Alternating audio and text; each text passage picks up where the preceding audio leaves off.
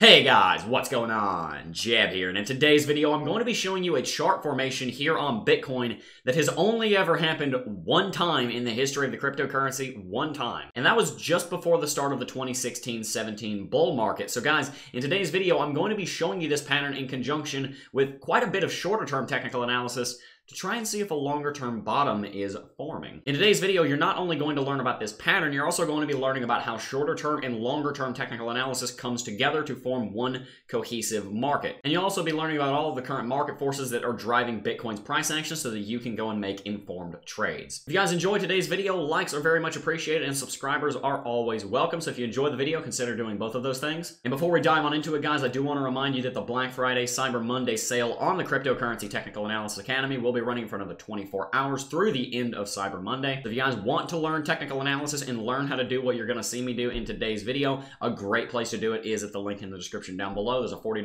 off coupon code down there. More on that at the end of the video. But anyway, guys, without much further ado, we've got some work to do, so let's go ahead and dive right on into it. I'm not going to make you wait any longer. I'm not going to save this pattern until the end of the video. I'll go ahead and show you up front so that we can dive into it. Out here on the weekly chart, I've been talking about this for a little while, guys. These two moving averages are very important. We're looking at the 100 weekly moving average and the 50 weekly moving average, specifically the crosses between these two moving averages. In CT2A, there's a video on golden and death crosses, and there's also a video on moving averages. When you combine those two, you actually get a very powerful, very important chart formation in Bitcoin that normally is a strong indicator of Bitcoin's price action. When a shorter term moving average crosses above a longer term moving average, that is called a golden cross. Now, normally a golden cross is considered that way when both of those moving averages are moving in the upward direction, but they can still be a golden cross if one of them is trending downward. You'll see why I said that here in a minute. Point is, guys, here, if we go into the BLX chart, as you know, this is the oldest chart on Bitcoin. This compiles data from many different exchanges going back nearly 10 years. And on this chart, we can see how these two moving averages have played out here on the weekly chart for the entire history of Bitcoin. As you can see, there's not a lot to look at. These two moving averages don't come in contact very often. In fact, I can number on 3 fingers the number of times that it has ever happened. We had a death cross right here where the 50, this red line,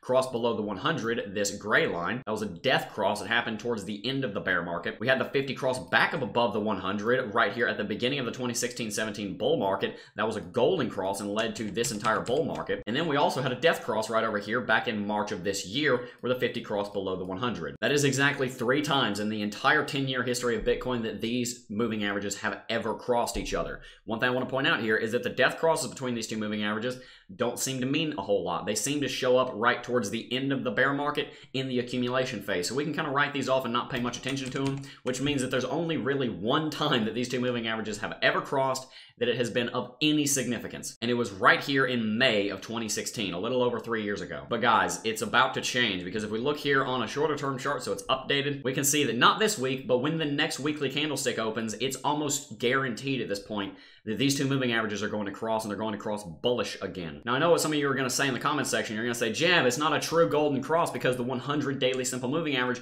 is not trending to the upside. That's why I mentioned that earlier. I know, believe me, young Padawan, I understand that. But the reason that it's still important is because we've only seen it happen once and had a very clear correlation with price action. Not only did a bull market follow it, that could be correlational. This right here, if you zoom in a little bit and see what happened just after this cross, right there, that looks causal to me. I don't know about you. Maybe I'm missing something. But the fact that we had this cross on this week, and then the next week, we started a 4-week uptrend that saw Bitcoin jump 75% in price on candle bodies, not on wicks. That seems important to me. Tell me if I'm wrong in the comment section down below. I'm going to add some caveats later on in the video, but I think it is important. So yes, even though the 100 is curving to the downside at the time of recording this video, and when this cross happens, I think it's still going to be relevant. And guys, of course, we're not only going to make a video about one technical indicator. One of the worst things you can do in technical analysis is make a prediction based off of one indicator, so let's look at a few more. One caveat I want to add to this is that even though it's very important, this was a different market over here. I still think it's going to carry a similar result. We'll talk about that later, but it was a different market. I'll show you a few reasons why in today's video, but I think in general, they're similar enough that it's important. What I mean by that is back here, Bitcoin's MACD was bearish, and after we had that golden cross and broke to the upside, it led to an uptrend on the shorter term chart, and the MACD went very bullish on the weekly chart. Something very similar might end up happening here on the weekly chart, if not a little bit more delayed. As you can see, this MACD is significantly more bearish than it was the previous time we had this cross, and it's going to take more time for these two lines to cross each other. The early earliest I see our MACD lines converging and crossing each other is sometime in January. But that all being said, in previous months, Bitcoin has continued to fall on its MACD all the way down here to the histogram so that we are able to reset and so that we're able to have more room to run to the upside. If you guys know, MACD is similar to the RSI in that it also gives overbought and oversold signals depending on where our two MACD lines are. So as we continue trending to the downside, that is actually going to be a good thing for Bitcoin because it allows for that MACD to reverse sometime in the future. It would have been very hard for us to have sustained a bull run with how quickly we popped off over here. It's difficult for Bitcoin to go much farther on the MACD. This is the second highest Bitcoin's MACD has ever been in the history of the cryptocurrency. So give it some time. Furthermore, guys, the weekly RSI is getting extremely oversold compared to what you normally see on the weekly chart RSI. It's sitting at around 40, and if you'll notice, that's actually an important level of resistance here in the RSI,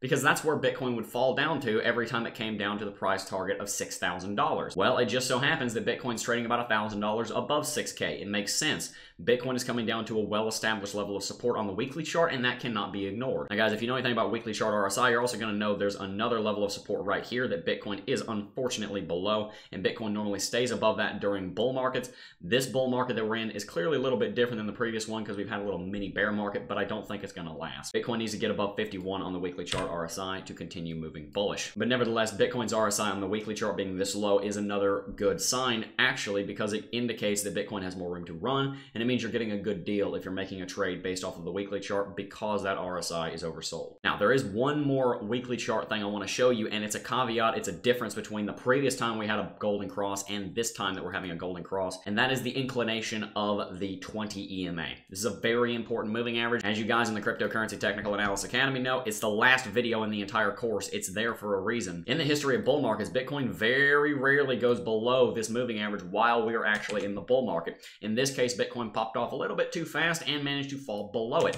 But I think Bitcoin is trying to establish a bottom somewhere above 6K. We're going to talk about short term here in just a second. So Bitcoin being below the 20 EMA does indicate that something might be a little bit different with this golden cross than it was last time. What I'm trying to say is that just because we have this golden cross this time, I do not think we're going to jump 75% like we did last time. We are nowhere near as bullish or as neutral as we were back then. But I do think that it could be the start of something on the longer term that could take several weeks or several months to play out, moving on up into the beginning of the halvening, especially because I think this is happening pretty close to where the yearly bottom for Bitcoin is going to be following the $14,000 high. And with that said, guys, let's go ahead and move on to some shorter term technical analysis because I think it's really important that we dive into that as well, especially considering, like I said, I think Bitcoin is trying to put in a shorter term bottom here. One of the first things I want to show you guys is over on the longs and shorts chart. This is the longs chart on the hourly. I've shown you this a couple times, but this is getting a little absurd. We are up 38% in the last 9.5 days. That is significant. I mean, we went from 24,000 to 34,000 Bitcoin longs in a little over a week. For perspective, here is the history of the Bitcoin longs chart. That is a historical move. That is major. Now, what that does not mean, it does not mean that Bitcoin is going to rally and blow up and just go straight to the moon because everyone's bullish. But what it does represent is a way that we can gauge the market sentiment and the mass psychology of our Bitcoin market here. People are longing the living hell out of Bitcoin, and the reason they're doing it is because they think Bitcoin is done with this downtrend right here. And yes, I hear all of you contrarians in the comment section saying, oh, but Jeb, go against the masses. They're normally wrong. Use contrarianism, Jeb. And while sometimes I agree with you, in this case, I think it's a very important sign because we have not seen the longs just blow up like this in a very long time, especially since Bitcoin put its $14,000 high in here, especially considering we're nearly 50% retraced from that high. I think we're getting very close to a bottom. I think that golden cross on the weekly chart is helping to substantiate that. And I think the longs are proving that people are getting a little tired of it. But it doesn't just have to do with what the longs are doing. It doesn't just have to do with the longer term technicals. It also has to do with the shorter term technicals. So let's look at that briefly before we wrap the video out. There's something really interesting going on down here, guys, actually, because as you can see, we're on the 1 hourly chart. Let's go ahead and look at this. Bitcoin has some downtrends right here, some lower lows. Bring up the RSI. What do we see? Bitcoin has some higher lows. Let's go ahead and make that the right color. Guys, look at this. Downtrends on the bottoms of the chart and uptrends on the bottoms of the RSI. That's classical bullish RSI divergence. 4 words you need to know. Very important words. RSI divergence is such an important concept that if you look back in the history of Bitcoin and cryptocurrencies, almost every time that you see RSI divergence show up, it's critical. Let me show you. Right here on the hourly chart, we had higher lows on the RSI, lower lows on the chart. Guess what? This rising wedge followed. I could go back for a very long time on the chart showing you RSI divergence and why it's important. Needless to say, it's something you need to be paying attention to. But guys, once again, that's only one technical indicator, so let's continue looking here. One thing I find very interesting is that the 4-hourly MACD, and the 4-hourly is far more important than the hourly in this case because this is a longer term move that we're looking at here.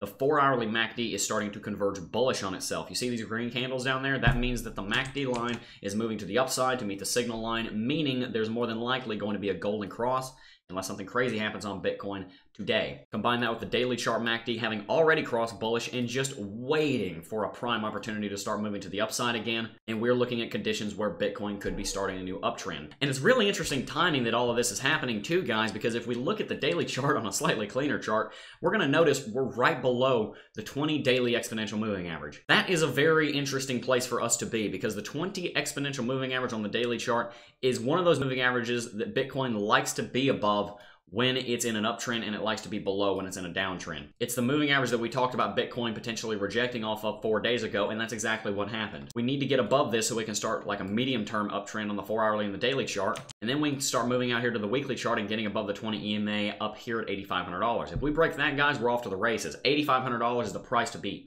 So guys, here's the deal. We have a lot of longer-term technical analysis converging with shorter-term technical analysis, converging with the fact that we've been in a downtrend for the last several months, converging with the fact that people are getting much more exuberant on Bitcoin as evident by the longs continually and consistently moving to the upside over the last 9 days. I think that we are trying to put in a longer-term bottom. Now, that might not happen today. It might not happen this week. It might not even happen this month or technically this year. It might happen in January, but I think it's going to happen, and I think it's going to happen above $6,000. Now, by the way, everything I'm saying here does not conflict with what I said yesterday. There is still a pretty good chance we come down here to 68 and we invalidate that shorter term stuff, and then it gets reestablished in a week or two. That's still very possible. This RSI divergence throws a bit of a monkey wrench in that, but we'll see what happens. The point here, guys, is not short-term nonsense on the hourly chart. The point here is the longer-term technicals and what Bitcoin is going to be doing from here on out.